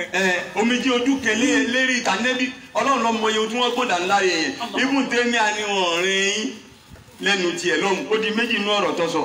أن مجرد الحسن على رسول الله صلى الله عليه وسلم لا فائدة فيه. ó ní tí ọba ní nǹkan míì tó kún kákẹ́ pé torí Anabi inú wo òdùnkọ́ Anabi kú inú ọ̀sẹ̀ Anabi jáde láì kọ̀ láǹfààní nínú. سمى الذي يحصل على رسول الله صلى الله عليه وسلم لأنه يحصل على أمر فائت لا يعود. ọ̀rẹ́lẹ̀ kẹrin tí Ibn Taimiya sọ ó bú gbogbo ẹni yóò ọgbọ́n ó bú gbogbo ẹni yóò tó bá banújẹ́ pé Anabi ò sí láyé mọ́ ó nítorí pé ìbànújẹ́ yẹn ó dàbí ká mọ̀ pé medicine after death. lẹ́nu Ibn Taimiya. lẹ́nu rẹ̀ lọ́hùn pé ká lẹ́sẹ̀ mọ́ lo oògùn fún yẹn ń gbé yẹn bá ti kú tí àwọn gbóògùn náà ṣàǹfààní mọ́ wọ́n ti declare death àwọn dókítà ti wá wọ́n ti ṣe test fún yẹn pé ẹni yìí ti kú ẹ wá ẹsẹ̀ gbàgbó jáde. wọ́n ló ti kú wọ́n ní ìyá àti gbọ́dọ̀ bí ẹ dákun ẹ fún wọn lómi ẹ pé àlìbáṣárì kó fún wọn lómi wọ́n dìde ẹ pé kàfáyà ẹni ogun wọn lábẹ́ ẹ sápẹ́nu rẹ̀ ní ológun fún ẹ dákun ẹ jẹ́ kí dókítà kìíní ó tọ́jú wọn lẹ́yìn ìgbà tí wọ́n ló ti kú. rubbish. eré èyàn ò pé. Ibn Taimiya ní àfijọ́ bẹ́ẹ̀ ni kéèyàn mọ banújẹ́ lẹ́yìn ikú Anabi la ilaha illallah lẹ́nu rẹ̀ ní èmi kọ́ o. لما مات رسول الله صلى الله عليه وسلم لم يحسن عليه أبو بكر رضي الله عنه مثل ما حسن عليه من قبل. ọ̀rọ̀ ẹlẹ́ẹ̀karùn-ún ó ní jọ́tà Anabi kú ó ní ìbànújẹ́ Abubakar ọ̀bànújẹ́ tó bó ṣe banújẹ́ ńgbà tá Anabi àti àtòun àti ẹ̀ tí wọ́n bẹ́nu kòtò gáìrà táwọn kèfèrí lé wọn láti bẹ́ẹ̀ lọ. لأنه لا فائدة في الحسن على رسول الله صلى الله عليه وسلم. pé ká mọ banújẹ́ lérí ikú Anabi ní ènìyàn láǹfààní ná orí márùn-ún. ẹlẹ́ẹ̀kẹfà. حسن أبي بكر بلا ريب أكمل من حسن فاطمة رضي الله عنهما. Ibn Taimiya wá ní àwọn tí ọ̀rọ̀ wọn fẹ́ le jù pé wọ́n banújẹ́ jù ní Abubakar àti Fatima ọmọ Anabi ó ní banújẹ́ ti Abubakar ó ní kò sí èméjì ń bẹ a lè fi wé ti Fatima ju ti Fatima lọ nítorí pé ìbànújẹ́ ti ọ̀pọ̀ ìbànújẹ́ Abubakar ọ̀pọ̀ ọ̀pọ̀ tó ti Fatima ló fi jẹ́ pé ìbànújẹ́ Abubakar ni ó dáa ju ti Fatima lọ nígbà bàbá yẹn kú tóní ọmọ banújẹ́ tóní banújẹ́ tí ń banújẹ́ lẹ́yìn rẹ̀ kò wúlò kò láǹfààní èso àbábẹ́rẹ́. kọ́dà bọ̀nù tẹ́bi ẹ̀ta ní minhaji ní. wọ́n á ní gbogbo ọ̀rọ̀ rẹ̀ ká sọ yìí kọ́ mọ́ dàbí ẹni pé ọ̀rọ̀ tí wọ́n sọ sí i lẹ́nu ohun tí ò wí ni tíra rẹ̀ ti ń jẹ́ minhaji sunnah. ẹ lọ kà. wọlé bá ń bẹ ẹ rí bẹ ẹhẹn indasi ẹ̀ráàbì. husni sayyidati Fatima radiyallahu anha abiya sallallahu alayhi wa sallam. nígbà tó gbọ́rọ̀ débi ọ̀rọ̀ ìbànújẹ́ Fatima lẹ́yìn bàbá rẹ̀ ìwà ń sọ pé. wa husni Siddiq radiyallahu anhu. àti ìgbà tí Ibn Taimiya nínú tíra rẹ̀ minhaju sunnah gbogbo wọn ń bẹ lọ́dọ̀ ohun tí ìjẹ́ mọ́ sí wá lè mọ́ lẹ́nu ọ̀pọ̀ wọn tí wọ́n ń pariwo Ibn Taimiya yìí gé wọn ò ní tíya rẹ̀. wọ́n sì ní àwọn míì ní wọn ká. tẹ bá bí ọ̀pọ̀lọpọ̀ gé léèrè tí nígbà tó bẹ béèrè tíra mẹ́rin márùn-ún lọ nínú tíra Ibn Taimiya gẹ táwa ta èé sọmọ lẹ́yìn Ibn Taimiya gẹ ní wọn ò nílé. èyí tó bá ní wọn ká èyí ń sọ fún gbogbo ayé pé ẹnì kí wọn ní fọ́lọ̀ Ibn Taimiya kọ́ wádìí ta ní jẹ́ Ibn Taimiya kọ́ ka tíra Ibn Taimiya bọ́bá yin Ibn Taimiya lónìí nígbà tí ọ̀bẹ tí ìkàtìyà yóò ṣègbè fún lọ́la. La ilaha illallah. kò sí àwọn àfa tí wọ́n pọ̀n torí ọ̀rọ̀ rẹ̀ ó ṣẹ́ǹjì ó rújú tẹ́lómi máa ń ka ọ̀rọ̀ Ibn Taimiya lọ́tẹ́ ọ̀bá tí ì mọ ète mímọ́ bí àwọn onímọ̀ ṣe mọ́ dètè ọmọ òkè pọ̀ṣá àfa àtúntò téèyàn máa ń ka tíra rẹ̀ tí ọba tí rẹ̀ ní sọ fún yẹn pé wọ́n lè fi làákàyè sí mu tí ń wí láàrin yìí ó fi ọmọkùnrin yìí mọ kéwú níjọ́ tó bá rà àwọn àfa ẹni Ọlọ́run táwọn ọmọ inú tí wọ́n mọ̀ tàbí wọ́n á ní eré ìwọ ní òpin ní orí mu tí ń wí ni ọmọ sí pè fún ọ̀pọ̀ bẹ́ẹ̀ àìdé bí ohun tó já yà lọ eléyìí ni pé lérí ọ̀rọ̀ kú ànẹ́bì la wà ó sì sọ̀rọ̀ púpọ̀ nípa kú ànẹ́bì la ìyá lọ níjọ́ tá bá bọ́rọ̀ débi ọ̀rọ̀ rẹ̀ gẹ́ẹ́ dáàbòsò kẹsọ́ àbí kó lé ẹ̀ẹ́mẹ̀tì jẹ́gun tèmíà náà nínú tírà yẹn nígbà tó wá bọ́rọ̀ débi ọ̀rọ̀ ikú ànẹ́bì ìbànújẹ́ Abubakar lérí rẹ̀ ìbànújẹ́ Fatima lérí rẹ̀ ìwà ń sọ nínú tírà náà pé. wàhùsíbùkú alánàbí sallallahu alayhi wa sallam. Naam. yadullu ala kamali muwalatihi wa mahabbatihi. ọkọ tí àfa ni wọ́n níbi tọ́rọ̀ rẹ̀ wá dé yóò ti rí pélé yìí ó ní. husnuhu alánàbí sallallahu alayhi wa sallam. Ibn Taymiyyah àdá oyin àti poison papọ̀ fún mùsùlùmí oyin àti mọ́jèlé òun ló pò papọ̀ fún báwo ló ṣe rí bẹ́ẹ̀ ni pé ẹ ní mọ kókó ọ̀rọ̀ rẹ̀ bí yin ànẹ́bì ni bí ń bá ànẹ́bì ni bí ń bú ànẹ́bì ni tó bá dáàrin mí ẹ̀ ní mọ̀ ní tí ń bá lọ jàǹbá nìyẹn kò sí àwọn sàábé àbáwọn àwọn àfáà tó yin ànẹ́bì tọrọ òun ò ní kílíà kò sẹ́ni bí gbogbo at least orin tí Sheikh Ibrahim kọ tí wọ́n fi yin ànábì Muhammad sallallahu alayhi wa sallam yóò wọ 80,000. ẹ gbọ́ ní orin tí Sheikh Ibrahim ní tí wọ́n fi ní mọ́dí kò sí èyí tẹ́ ẹ̀yìn tí lárúbáwá rẹ̀ ọba débẹ̀ tí kéwù rẹ̀ ọba débẹ̀ kò sí èyí tó rí lọ́wọ́ pé tọ̀ sọ́gà ń bú ànábì ni ọ̀dà ẹ wo ẹni má gbèjú eru rẹ̀ wá olórin kẹ́ kí bàbá wa Adédùgbú nínú olórin Nàìjíríà mo tún ti gbọ́ tẹ́nìkẹ́ gbé sí láàárọ̀ yìí kò sí tó náà ká ìbá ti gbọ́ orin yọ dàrú pé ṣé ń bú bàbá yìí ni àbí yìí báwo ni mo ìbára ṣe. ọlọjà ọkàdí ẹ pé mo ń ṣe ńlá ọ̀rá ògbé wọn ò sì gun àgbákò lọ́mọ adìẹ ṣe ọmọ àjẹtì náà ti ń gbèrè ẹ̀ nì. láìla ẹ gbọ́ ọlọ́lọ́jà ọkàdí ẹ bọ̀. bí omi ó ṣe ńlá kọ̀ọ̀rá kò gbé wọn ò sì gun àgbákò lọ́mọ adìẹ ṣe. ṣé ó kìlá pè ní àbẹ́ẹ̀mú ọ̀fọ̀ kò mọ́yọ́ ni ẹnìkan sọ ńjọ́ kẹ́nà sọ oníjọ́ tí Adédùgbú ń gbọ́ kí ń gbọ́ kí sẹ́ẹ̀tì fún wa pé bí ikú ń bu wà ní ẹ̀dín ní ìsìn bí yìí wà ní ìsìn àkúmọ̀ nígbà olóyè gírígẹ̀ Ìbàdàn kò gbé kọ̀ọ̀rá wọn ò gun àgbákò lọmọ adìẹ ṣe gbogbo alẹ́ ìsìn ọ̀gbìn wọn bá ti ọmọ adìẹ tó bá ti ṣàgbákò tí ọba ti bọ́ sẹ́nu ọkọ̀ ẹnu olè ní ẹ̀ lọ́bọ̀ sí. Allahu Akbar òsì ni wọ́n sì yíyẹ ni. àwọn orú ọ̀rọ̀ bẹ́ẹ̀ ní Ibn Taymiyyah àmọ́ sọ ń gbà mí àmọ́ wa já Ọlọ́run ní káwọn ọ̀rọ̀ àwọn àfáà gidi mí tẹ̀lé tá a kà tí wọ́n sọ fún wa pé ẹ̀kọ́ Ọlọ́run ni kò fẹ́ràn ànábì wọn kẹ́hìnsì bí èyí tí wọ́n fẹ́ràn ànábì ni wallahi ìlàsí gbogbo àwọn tó ń gbéra wọn ní sálábì gẹ́gẹ́ ọ̀tá ànábì ni wọn. sallallahu alayhi wa sallam. èso àbá tẹ̀lé ẹ wá rí ẹ wá wo ọ̀nà tí ó fi fọ́pọ̀ mọ́yọ̀ tó da oyin pọ̀ mọ́ pọ́ísìn ó ní ìbànújẹ́ Abubakar. yadullu ala kamali muwalatihi. ó ní tọ́ba ẹ̀mọ́ gbọ́ ìbànújẹ́ tí Abubakar ìbànújẹ́ ń gbàgbá ànábì kú ni ó ní tọ́ka pé ó dúró tà ànábì dáadáa. wa mahabbatihi wa nusihi lahu.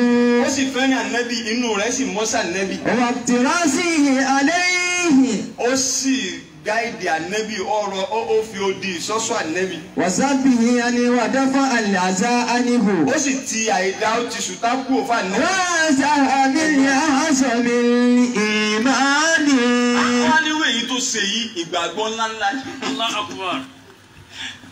mina ahsamil imani ó ní ìmánì tó tóbi ní bíbanújẹ́ tábùbákiri ìbànújẹ́ ó ní ìbànújẹ́ rẹ̀ yé ifi ń tọ́ka pé ọba ànábì lò dáadáa ó fọ kẹ̀kẹ́ lò pẹ̀lú ànábì ó nífẹ̀ẹ́ ànábì ó ní ṣíṣe bẹ́ẹ̀ tó ṣe bẹ́ẹ̀ ni ń tọ́ka pé ìmánì rẹ̀ tóbi.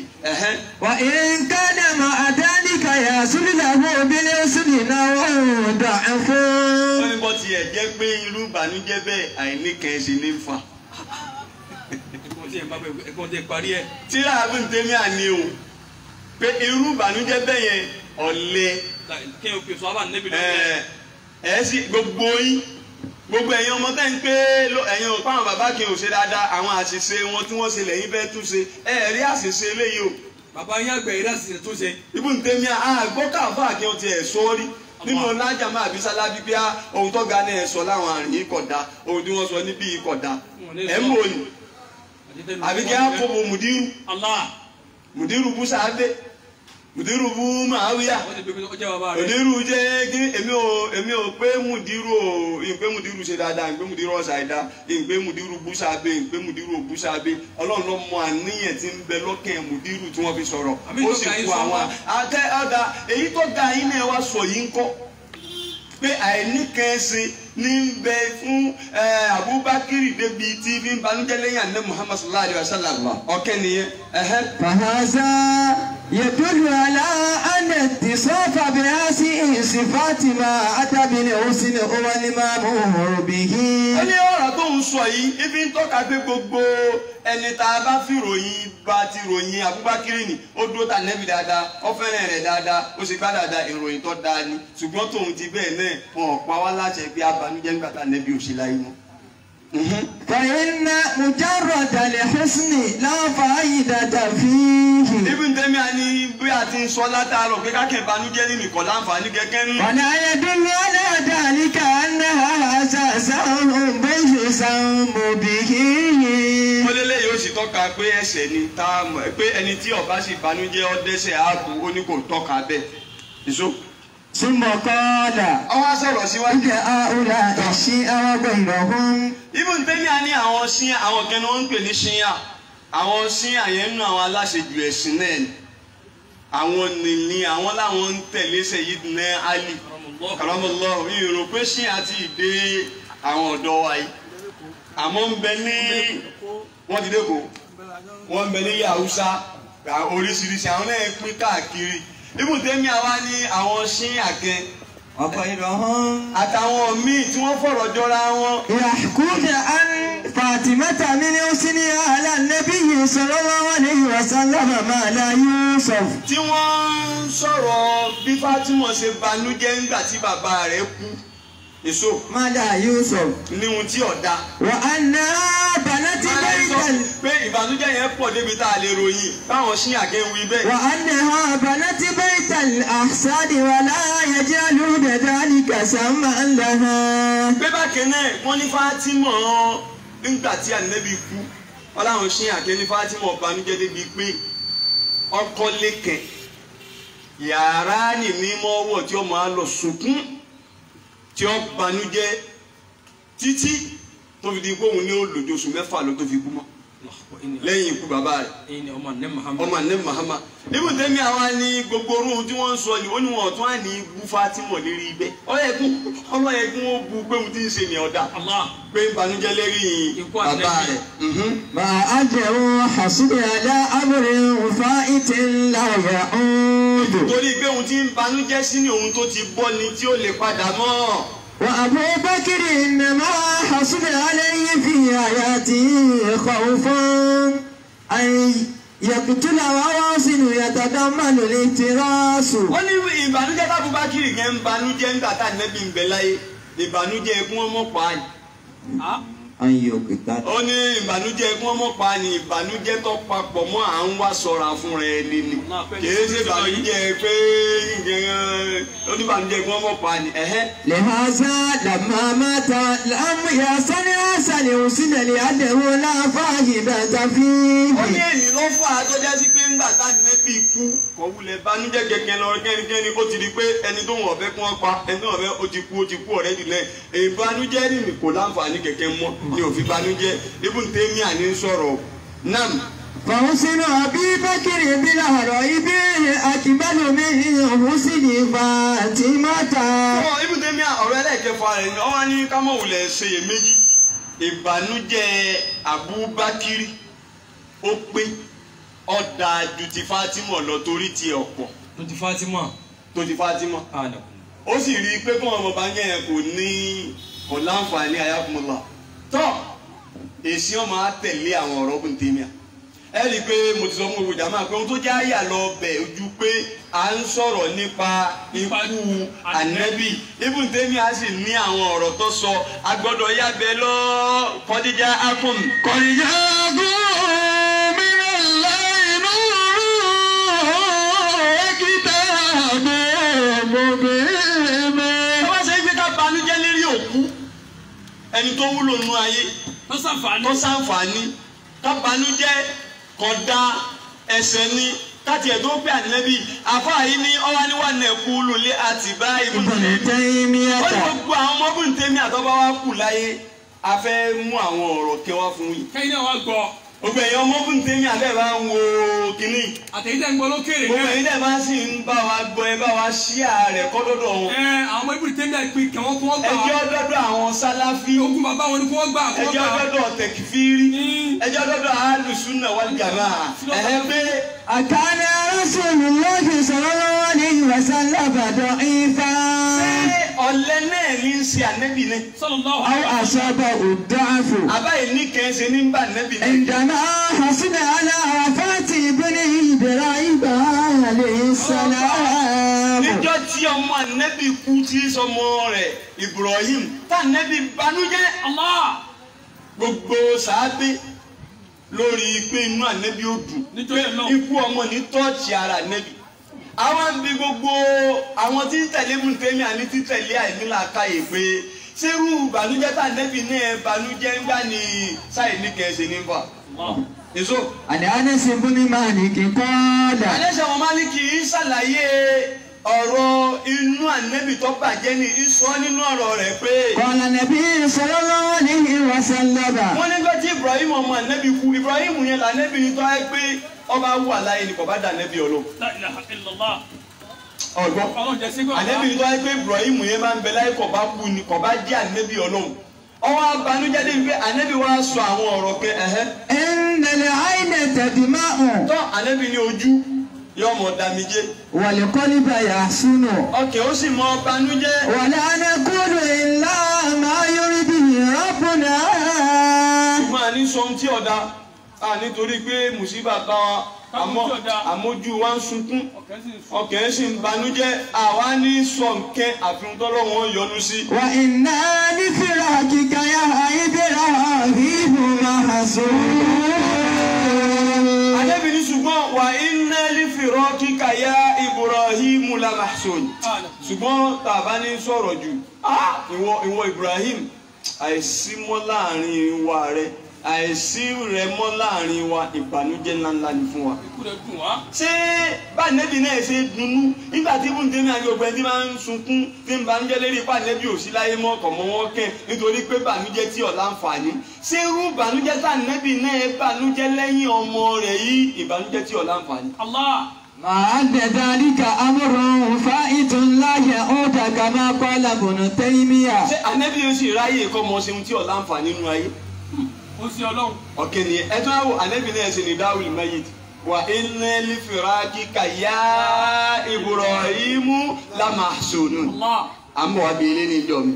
ìṣó àfọ̀bẹ́. ونقول لاتباع ابن تيمية. gbogbo àwọn Sàláfì Ahlu Sunnah wal Jamaa wà bí àgbogbo ọmọ Ibn Taimiya àti ń bẹ tó yẹ pé gbogbo yín náà ń karú ọ̀rọ̀ yìí inú yín sì ń dùn sí ẹ̀ sì tó ń fẹ́ ká yọ tẹ̀léru ẹni báyìí tí ń sọ báyìí nípa akó Ànábì àfáàní ká mọ̀ bí yín pé.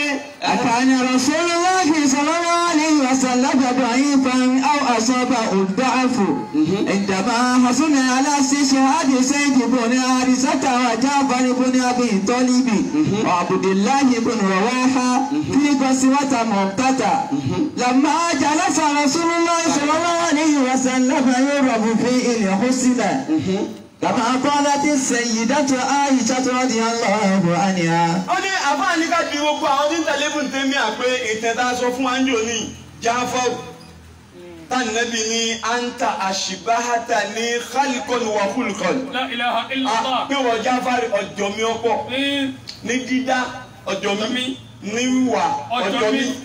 Jáfàr yẹn wọ́n wá pa á ní kéke lógun gasuwatu Mu'tat láti sọ̀tẹ̀ rẹ̀ fún anjo ní pé òun ní ọmọ 33 years ló kù. àbí ẹ̀kọ́ ni bẹ́ẹ̀ náà ni Saidu bin Harisa wọ́n pa àwọn náà Abdullahi bin Rawa wọ́n pa wọ́n lógun ni Anabi wa jókòó débi pé gbogbo sàábì Anabi rí pé inú Anabi ó dùn inú Anabi ń bàjẹ́ ọkàn Anabi ń bàjẹ́ wọ́n ní gbogbo ẹni tí ń sọ pé ìbànújẹ́ lẹ́yìn Anabi ọ̀jẹ̀ kẹ̀kẹ́ àìníkẹ́sẹ̀ ni ǹjẹ́ tá nípa Anabi náà ṣe ìbànújẹ́ ń jọ yẹn tóun náà fi jókòó tí gbogbo ìyẹn fi mọ̀ pé inú Anabi ó dùn ni àìníkẹ́sẹ̀ náà nípa. ذلك أمر فائت لا يعود كما قال ابن تيمية ونقول لأتباع ابن تيمية أكان رسول الله صلى الله عليه وسلم ضعيفا أو أصابه الضعف عندما حصل على القراء في دين Anabi lọ ogun kẹ́ wọ́n á dáa nìkan ní wọ́n pè ní bíírì mọ̀ọ́wọ́n náà àbí nǹkan ibẹ̀ ni wọ́n pa àwọn tí wọ́n há Kùránì sí rí jù àwọn kura àwọn tí wọ́n lè ka Kùránì dáadáa tí wọ́n ha sẹ́rí tí wọ́n mọ̀ túmọ̀ rẹ̀ wọ́n wá kú púpọ̀ mbẹ́ ikú wọn jọ́nà lọ́hùn ọba Ànábì inú jẹ́ pé ṣé nǹkan ò sì ní ṣe ẹ̀sìn yín lẹ́yìn ìgbà tí máa lọ tẹ́ báyìí Ànábì ìbànújẹ́ gbogbo àwọn tí wọ́n ń pé ìbànújẹ́ lẹ́yìn Ànábì kò ní nǹkan ṣe ọ̀dà gẹ́gẹ́ bí Ibn Taymiyyah ṣerú ìbànújẹ́ tá Ànábì náà ìbànújẹ́ yẹn ìbànújẹ́ ìníkẹ́ ṣe èso náà fàmárà àìtó. فما رأيت رسول الله صلى الله عليه وسلم حسن حسنا قط أشد منه. àfàwọn Anas ọmọ Malik ó ní Ànábì banújẹ́ lẹ́yìn ìgbà tí wọ́n pa àwọn Kùráù dáwí yẹn fún odidi oṣù kẹ́ tí ogun yẹn sì ń rí bá ó lóun ò rí ká Ànábì ọbanújẹ́ sí kẹ̀kẹ́ láyé tó tó ń banújẹ́ ìgbà tí wọ́n pa àwọn yẹn ṣé banújẹ́ tá Ànábì náà wà ń banújẹ́ tí ń kánúnù tí ń dárò ṣé bànújẹ́ aláìníkẹ́ẹ̀ṣẹ̀ ni káwọn Sàláfì ó dáhùn gbogbo ọ̀rọ̀ tí ọ̀gá àwọn kọ sínú tírà yìí iṣu àbábẹ̀lẹ̀ yìí. bàbá ní akhraja al-Bukhari fi sahihi wa ghayruhu an Sabit an Anas qala. àwọn àfa aládìsí gbogbo wọn ni wọ́n mú wá pé. lamma saqula an-nabiyyu sallallahu alayhi wa sallam. wọ́n ní ìgbà tó di pé àmúditọ́ pa Ànábì sallallahu alayhi wa sallam táàmùdì yẹn wo Ànábì la tara tó wúwo lára Ànábì tí àárẹ̀ yẹn bọ́ sá Ànábì. jàǹdà yẹn tàgbọ̀ ṣáàù. wọ́n lé Ànábì wa ń bomi sẹ́rí lẹ́ẹ̀mẹ́wàá Ànábì gẹ́gẹ́ bá ti sọ níjẹ̀jọ́ Ànábì ó máa ṣàdúrà pé wọ́n lọ́hùn ṣe ìrora kú nírọ̀rùn fún mi. Ànábì ń bomi yọ̀dá mi tútù yọ̀tọ̀ tá a ṣe rí ara ń gbóná gbogbo ẹ̀ ń ṣe Ànábì ó máa pé wọ́n lọ́hùn jẹ́ kíkú ṣe ìrora kú ìhúnira kú yìí dákun ṣe nírọ̀rùn fún mi. قالت فاطمة عليه السلام. Fátímà wá wọlé tó Ànábì ń jọkẹ́ nígbà táàmùdì yẹn lè ọwọ́ rí kọ́ndíṣẹ̀ tánẹ́bí wà àti bá Ànábì ti ń ṣe. وقالت Fátímà wá ń sọ pé. وكرب أباه. ìnira yìí pọ̀ fún bàbá mi. وكرب أباه. ìrora tí bàbá mi rí yìí pọ̀ ìnira yìí pọ̀ kí ló dé báyìí. وقال لها ليس على أبيك كرب بعد اليوم. Ànábì wa ń dá Fátímà lóhùn gẹ́gẹ́ bá ti sọ fún wa ń jẹjọ pé fọkàn rẹ balẹ̀ lẹ́yìn ìnira àti ìrora tí bàbá rẹ̀ ń rí lónìí kò tún rí ìrira kẹ̀kẹ́ mọ́ títí láéláé lẹ́yìn tó ní. ولما مات قالت. a ti ṣe léyìí fún wa ń jẹjọ nígbà tó wá di pa Ànábì wa kú. قالت يا أبتاه. Fátímà wa ń fi ohun arò wọn bí ń pè Ànábì pé yá Abatahu mo pè wọ bàbá mi o. أجاب ربه دعاء. àfìgbà tó jẹ́ pé ìpèpè Ọlọ́run yìí àfìgbà tó jẹ́ pé rẹ̀. يا أبتاه من جنة الفردوس مأواه. bàbá mi o Ọlọ́run tó dá mi lójú ni wípé àlùjánnà Fìrìdáùsì ni wọ bàbá mi lọ. يا أبتاه إلى جبريل ننهاه. Jibrilu gẹ̀ kú dárò Fátímà ń sọ ohun arò níjọ́ náà nígbà tá Ànábì jáde láyé. فلما دفن قالت فاطمة عليه السلام. nígbà wọn wá sin Ànábì sẹ́ tí wọ́n sin sínú yèèpẹ̀ bá ti sọ fún wa níjẹjọ́. يا أنس. Fátímà wa ń pe Anẹ́sì pé ìwọ Anẹ́sì. أطابت أنفسكم أن تغيثوا على رسول الله صلى الله عليه وسلم التراب. inú yín sì dùn ẹ̀mí yín sì kó pé ẹ lọ́ọ́ rí Ànábì mọ́lẹ̀. La ilaha illallah. Fátímà béèrè bẹ́ẹ̀ lọ. béèrè bẹ́ẹ̀ lọ́wọ́ Anẹ́sì ọ̀hún wálé pé ara yín ti balẹ̀. ẹ mà láyà o. àyè máa kó. ẹ̀mí yín sì gbé bẹ́ẹ̀. ó ń ṣe Ọlọ́run. ẹ sì rò pé ẹ sùn dáadáa lónìí. La ilaha illallah. ẹ sùn gbádùn. ọ̀gá gbogbo ayé lè gbé mọ́lẹ̀. ẹ sì lọ ẹ sì gbélé. ẹ sì gbà Ànábì náà ẹsẹ̀ mẹ́fà. kí ni jẹ́ kí bá tí wọn ìbànújẹ́ yẹn bí ìgbà tí bàbá rẹ̀ ó dìde. ìgbà tó sùn tí ó dìde padà. tó bá ṣe wí bí ẹ dákun ẹ mọ́ ti sìn. la ilaha nítorí ìfẹ́ tí ń bẹ láàrin Ànábì àti Fátímọ̀ ní agbára. Ànábì mọ́ dìde tí Fátímọ̀ bá ń bọ̀. fọ́mọ rẹ̀. bẹ́ẹ̀ wọ́n gbọ́ ni. Allahu Akbar. tí Fátímọ̀ máa ń bọ̀ Ànábì ó dìde ńlẹ̀. La ilaha illallah. báwo la Ànábì wa dìde tí sáà méjì wá jò. wọn ò bí ọ̀dà. tí Fátímọ̀ máa ń bọ̀. tí Fátímọ̀ bá sì ń lọ tó bá kẹ́yìn àwọn èèyàn wọn mọ́ jiyàn ni. àwọn ọgbà Ànábì ni àwọn kí wọ́n pe Fátímọ̀ ni Ànábì ni Fátímọ̀ ni Ànábì ni. ó dìgbà táwọn míì bá sáré lọ́dọ̀ rẹ̀ kí wọ́n tó rí i pé Fátímọ̀ ni kì í s'Ànábì. Sallallahu alaihi wasallam. ibi tí wọ́n jọra wọn dé. Fátímọ̀ fẹ́ràn Ànábì tó ní agbára bẹ́ẹ̀ l'Ànábì náà sí. kódà ìjọ kẹtí Fátímọ̀ sunkún kẹ lọ́dọ̀ Ànábì Ànábì kí fún sẹ́ni náà lè bẹ̀ sọ mọ̀ pé ẹ̀mí mi ni nípa. mọ̀jẹ̀ nǹkan sọ mọ́ nípa. máa ń tọ́jú ẹ̀. Ànábì ṣe fẹ́ràn ẹ̀sẹ̀ náà lè tó. Allahu Akbar. ẹni gbogbo òfẹ́ tí ń bẹ láàrin wọn ní Fátímọ̀ máa ń sọ fún Ànábì pé ẹ̀sìn rí mọ́lẹ̀. ẹ̀sìn lọ rí ẹ̀sìn rí òjíṣẹ́ Ọlọ́run mọ́lẹ̀. Sallallahu alaihi wasallam. ẹ̀mí yìí sì kó bẹ́ẹ̀ Fátímọ̀ wí fún Ànábì. وقال الحاكم في المستدرك زاد سعيد بن منصور في حديثه عن أبي أسامة. kí wọ́n ṣe Fátímọ̀ nìkan bẹ́ẹ̀ làwọn sàábì Ànábì kọ̀ọ̀kan banújẹ́ bẹ́ẹ̀. èso. قال سمعت حماد بن يزيد قال رأيت ثابت البناني حين حدثنا بهذا الحديث بكى حتى رأيت أدناه تنطلق. sàábì náà ń pè ní Sábìtul Banani ó sunkún ọ̀bànújẹ́ ńgbà tá Ànábì kú débi pé kò sí lálàáfíà mọ́. wọn kà tẹ sàábì kẹ́yìn dọ́tí ní bẹ́ẹ̀nu oko ni wọ́n túbọ̀ fún Ànábì jáde láyé ó sì ní kọ́lọ́ wọn gba ojú òun kó wọn tó mọ́ fi rí nkẹ̀kẹ́ mọ́ tó wọn fi lọ́ọ́ pàdé La Ànábì. ilaha illallah. ẹ wò fẹ́ wọ́n ní sẹ́wùrẹ́ kú ọ ní jẹ́npadà ọ̀kan ní ọ̀tọ́ wa lọ. bẹ́ẹ̀ lọ́gbọ́dọ̀ rí fún mùsùlùmí. Allahu Akbar. àwọn tẹ wá fẹ́ ká tẹ̀lé ó ní kó Ànábì ọ̀jẹ̀ nkẹ́.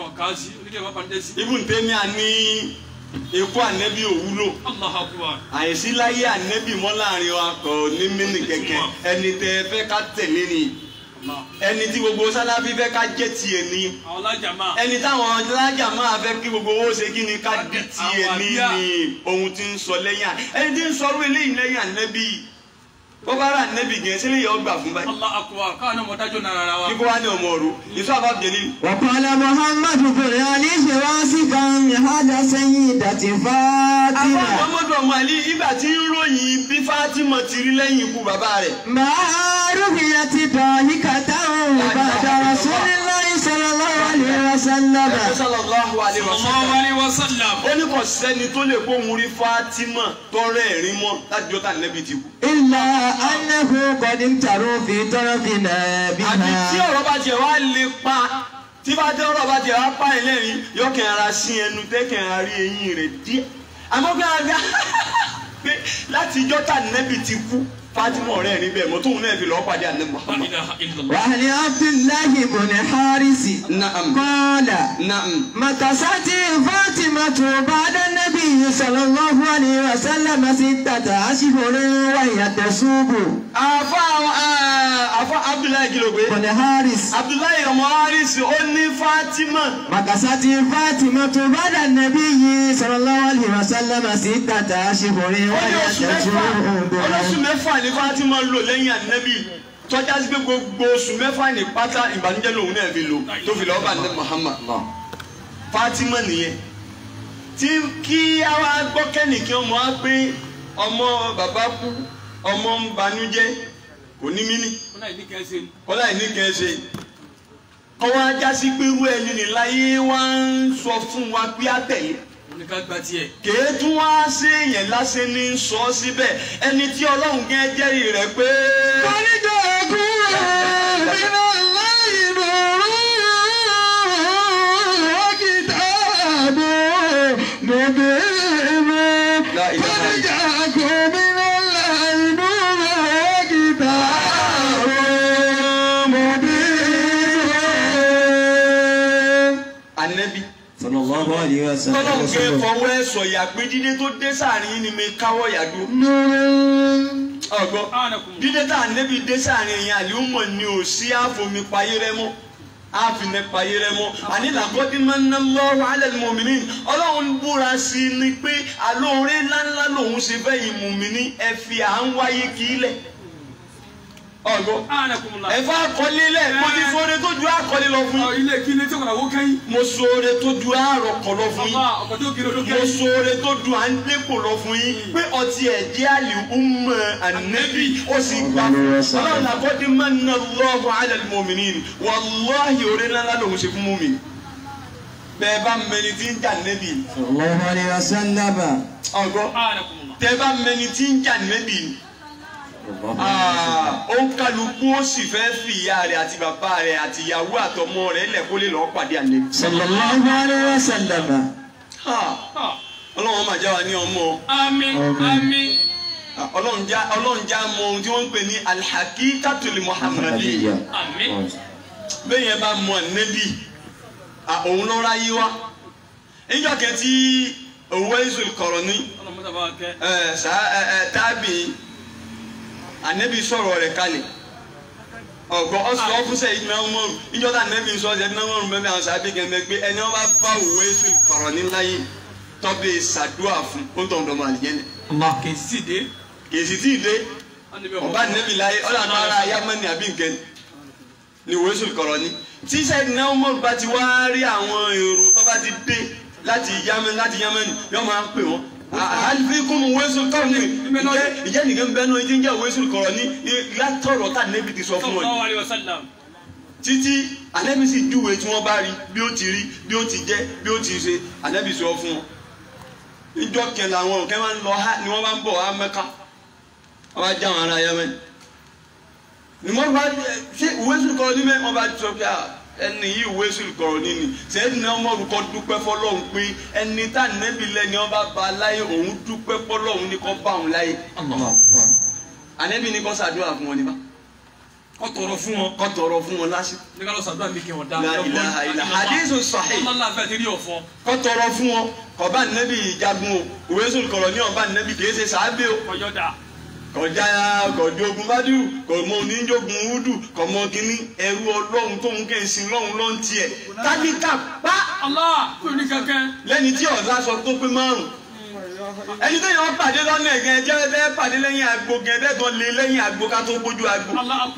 Ṣé pé àwọn èèyàn mi ń bẹ ẹ bá lé wọn ní ojú àgbo pé kò wọ́n ti ẹni tí ń jókòó lójú àgbo. Ẹ bá tó rìn lẹ́yìn àgbo gẹ́gẹ́ ẹ bá tó bá ọdún lè gbẹ́ pé kí irú ẹ̀ ní wọn ní níbi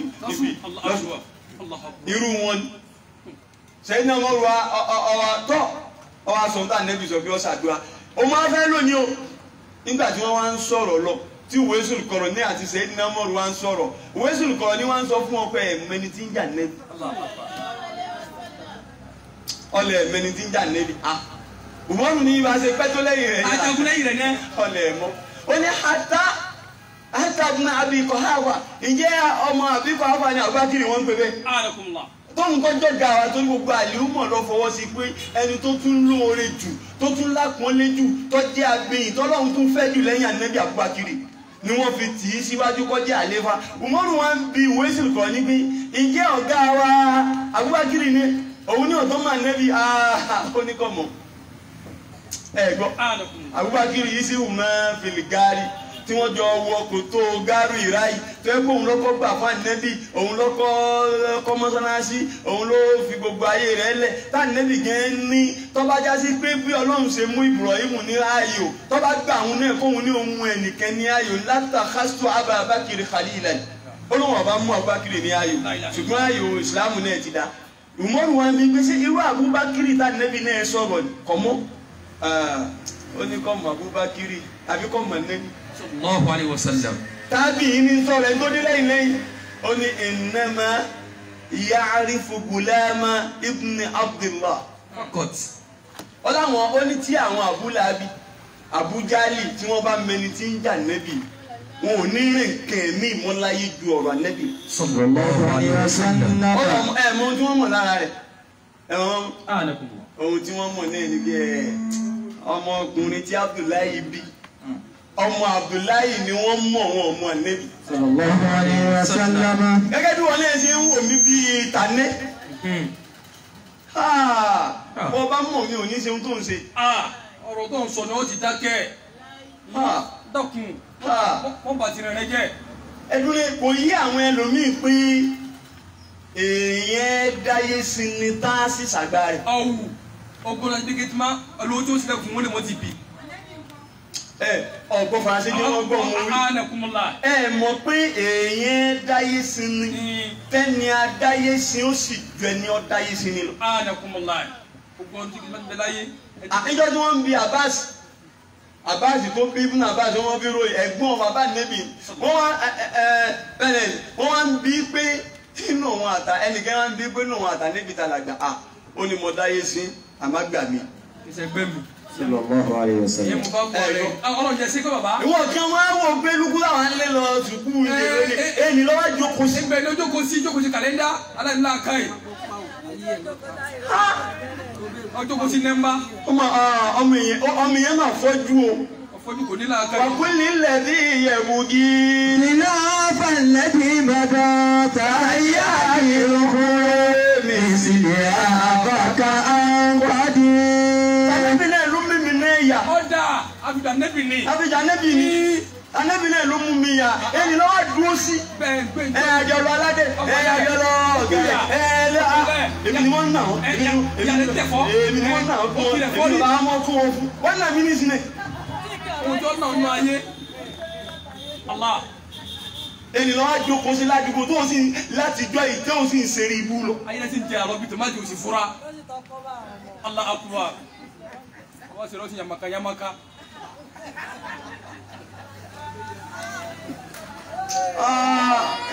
وكل الذي يبكي خلاف الذي مضى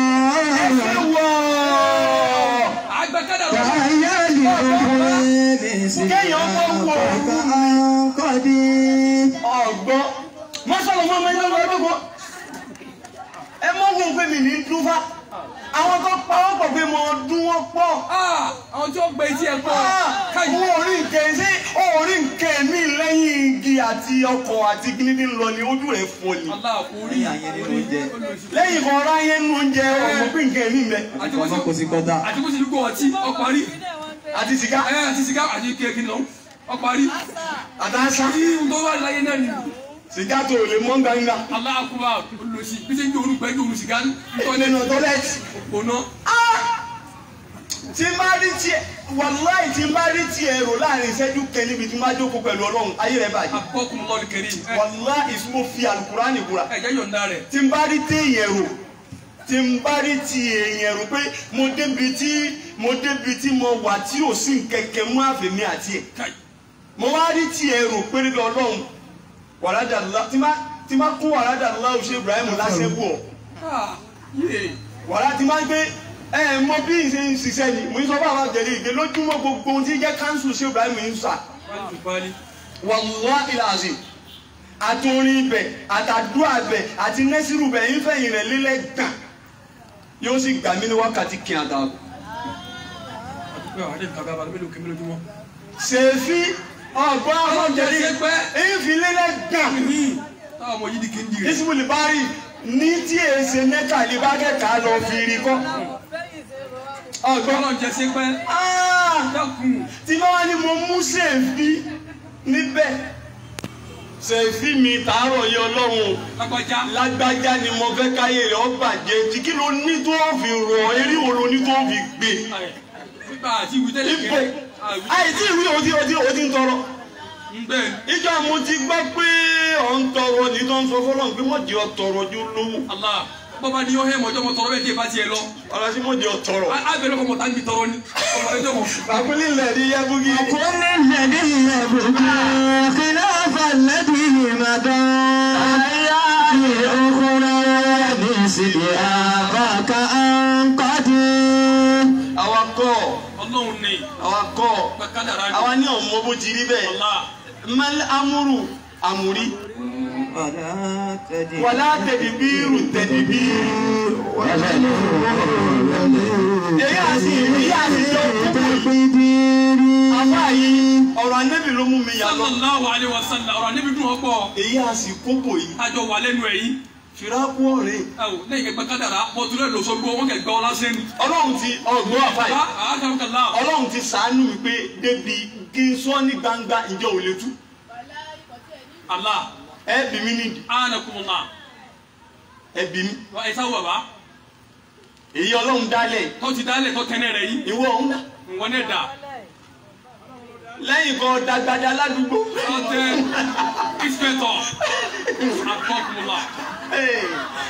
la ilaha illallah. ọgbọ́n. ọlọ́run jẹ́ sẹ́kọ̀ bàbá. èyí ìwọ ọmọ dání.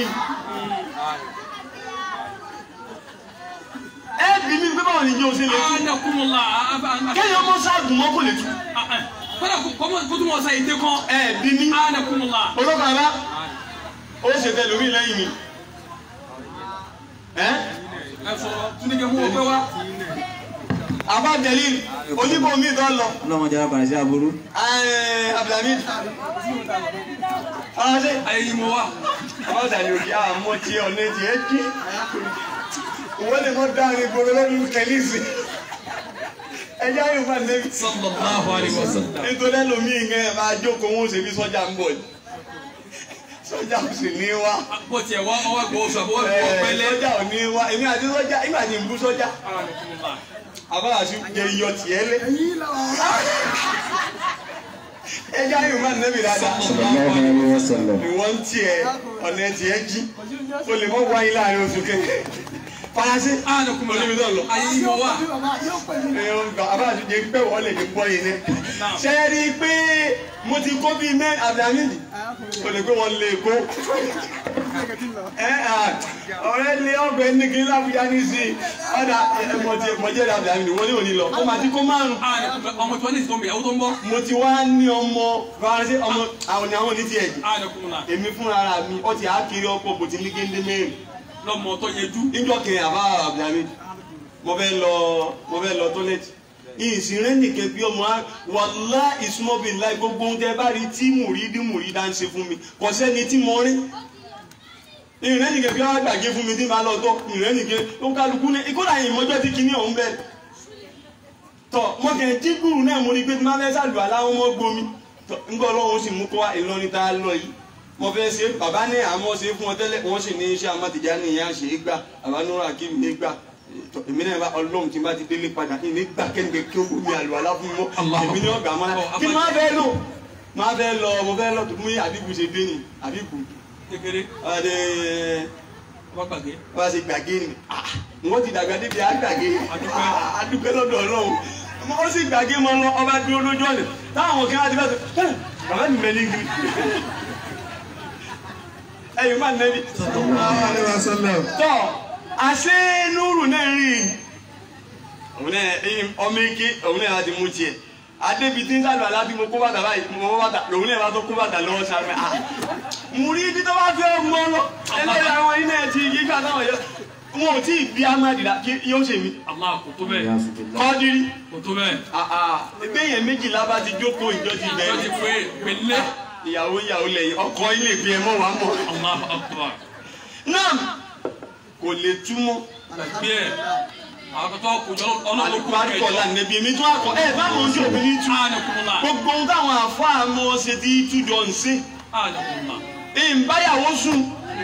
yàwó ìbáyàwó sùn. ìbọmọ ọlọ́mọ sùn. ìbàbálẹ̀ ọmọ ọlọ́mọ. ìpè obìnrin kan ní kọ̀ọ̀kì ìṣẹ́jú sí ọ. kò sóbì nǹkan tó wù mí. nínú gbogbo obìnrin tí ń bẹ láti mi àyè. èyí tí ìróbìnrin tó wù mí. ìyẹn ti ẹ́ rí bẹ́ẹ̀ fáì.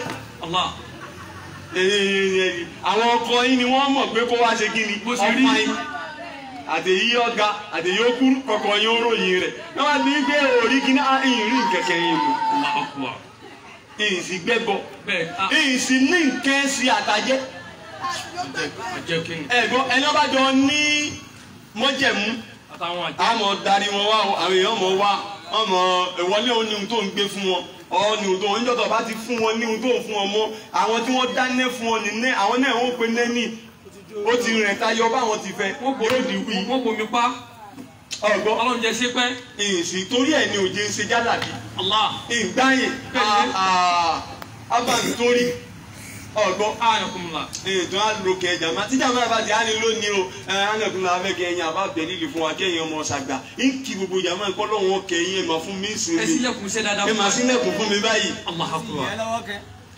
kí ló wàá dúró kí ló máa bà yí ara rẹ jẹ́ lérí à ń pè ní ẹ mọ wọn ń pè ní à ń pè ní tí àwọn tó ń pè ní à ń pè ní ṣé gbogbo jàmá máa ń pè ní à ń pè ní ni àsàràbù ńlá bá ń pè kíní tí wọ́n bẹ lérí títí kẹ́ẹ̀ bá ń lọ tíráfù tẹ́ ẹ́ ṣe bí omi ni abẹ́ gbọ́ èèyàn máa rò pé omi ni gbogbo ẹni tó gbẹ bá ń gbẹ yóò ti hàn pé àtàwádà rìn ní àmọ́ mi tó bá dé bẹ́ẹ̀ kọ́ bá ní bàǹkẹ́kẹ́ ń bẹ̀ mọ́ gbó kọ́mọ́sókun lẹ́yìn wọn lọ bòmí wọ́n jẹ́ owó tó yẹ kó fi mọ sìgá rẹ̀ jẹ́ẹ́jẹ́. mo ti gbé lọ lọ́wọ́ tí mo ti mọ ń lọ. kí ni mo ti lọ gbogbo eléyìí ìwé sùn kọ̀rọ̀ ni. ọlẹ ẹ̀dá ní Muhammad mọ̀. ìwà ń sọ fún sẹ́yìn náà ọmọ ọlẹ̀ mọ̀nẹ́bí. ó ní bẹ́ẹ̀ ó ní ọmọ ọ̀dọ̀ ọmọ tí Abdullahi bí nìkan lẹ mọ̀ tọ́lẹ̀ bẹ́ẹ̀ bá mọ̀nẹ́bí ni ẹ̀ ní rìn kẹ́ mi mọ́nú ayé tó ju tà nẹ́bí. wọ́n bá ní àrọ́ǹtà Muhammadan bí kàmá àlìhí wàjàlálìhí wàfíṣàlìhí wàjàmálìhí.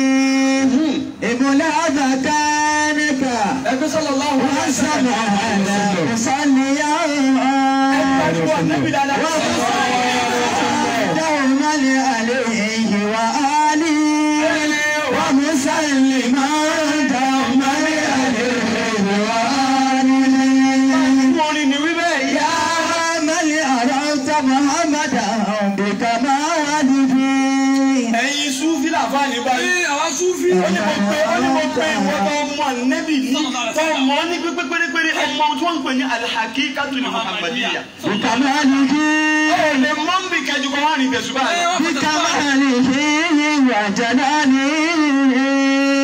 ọmọ Ànábì lásìkò tí bá ń bẹ ní maqama kamaliya ọmọ Ànábì nígbà tí bá ń bẹ ní jamaliya ọmọ Ànábì nígbà tí bá ń bẹ ní jalaliya ìbò náà ti mọ́. wa khisalihi wa jalalihi wa jamalihi.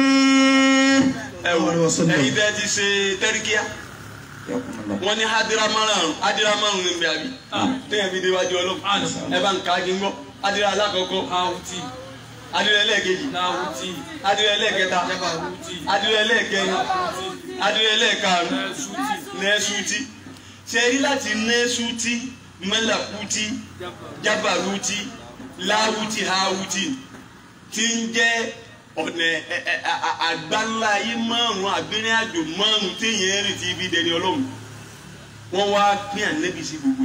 sallallahu alaihi wasallam. ẹ gbọ́ wọ́n ní bá Ànábì ti wà gbogbo hadaratu márùn-ún níbẹ̀ lára Ànábì. nẹ́ẹ̀sù ti ń bẹ lára Ànábì. mẹ́làkú ti ń bẹ lára Ànábì. jábàrú ti ń bẹ lára Ànábì. láwù ti ń bẹ lára Ànábì. háwù ti ń bẹ lára Ànábì. ló jẹ́ pé ẹ̀rí nafsu kọlùkù akilu ruhu sírù ẹ̀rí la ẹ̀rí lẹ́mọ̀ bí àwọn sírù kẹ́ni ọmọ pé ní ruhu Muhammad. kí ni wọ́n fẹ́ lò èyí táwọn ọmọ ni wọ́n á múra sí rẹ́rẹ́rẹ́ èyí tí wọ́n ṣe báwọn ṣe ń ké nẹ́sù tí Ànábì ni súnẹ̀ ìta ibi tó ló west jù lára Ànábì ni ká dárun gbọ̀n sí ká gé sókòtò ká ṣe báyìí bọ́ ọba dúró lérí ènìyàn ọmọ máa lára Ànábì ọgbọ́n ọ̀hún ṣe kí ni ọmọ. ẹni ọba mọ Ànábì inna ru'yata ru'yatu ọgbọ inna ru'yata ru'yatu ẹni ọba ti rí inú ẹ lórí ẹni ọba ti mọ̀ ọ́n báyìí ọmọ òun ní ẹni mọ́jẹ ń tú àmọ́ ti yí ẹ̀yìn àyè ẹni ọba ti mọ̀ ọ́n ó ṣe kí ni. إن الذين يبايعونك إنما يبايعون الله من أطاع الله فقد أطاع الرسول النبي وما رأيت إذ رميت ولكن الله رمى. sẹ́ríjọ́ tẹ́ bá ti bá sẹ́dé bíi pé mọ́ Ànábì ẹ ti mọ Ọlọ́run. ملاذكانك والزمان مصليا. àwọn àníwọ̀ tó máa ń rìn bẹ́ẹ̀. àbí wọ́n tó ti dépò bẹ́ẹ̀ jẹ́ kí gbogbo ilé rẹ̀ àti aṣọ rẹ̀. والزمان مسليا ومسلما دوما عليه وآله ومسلما دوما عليه وآله. ẹ̀yà tẹ́wọ́ àdúrà jàmá. ẹ̀yà tẹ́wọ́ àdúrà. a sì ń bẹ lórí ọ̀rọ̀ Ibn Taimiya o. à ń bẹ lọ́rọ̀ Ibn Taimiya. àtànẹ́bì. eléyìí tá a fi ń sọ fún gbogbo ayé pé tọ́ba ti gbọ́rù tó wá ti dákọ̀ Ibn Taimiya àlẹ́gbẹ̀ẹ́ dákun dìde. tọ́ba yìí lè pa rédíò rẹ kọ́lá kó ṣe rédíò pa rédíò. òun ni sáláfí fẹ́ ká ṣe ó dàtẹ́ mọ́ Boko Haram. Ibn Taimiya ni wọ́n sọ fún wa pé kéèyàn banújẹ́ lérí ipá nẹ́bí ikú oníkọ̀jẹ́ kẹ̀kẹ́ pé gbogbo ẹni tí máa ń ba àìníkẹ́ẹ́sẹ ni ó mú yẹn mọ́ ọba ní àìníkẹ́ẹ́sẹ lọ́mọ Abubakar banújẹ́ lẹ́yìn pé ànẹ́bí ikú lẹ́nu Ibn Taimiya sẹ́ni tó yẹ ká tẹ̀lé ni Ọlọ́run àbíọ́. Ọlọ́run àbíọ́. mọ̀ sí ayé wa bí ayé Ibn Taimiya. mọ̀ sí ayé wa bí ayé Ibn Taimiya.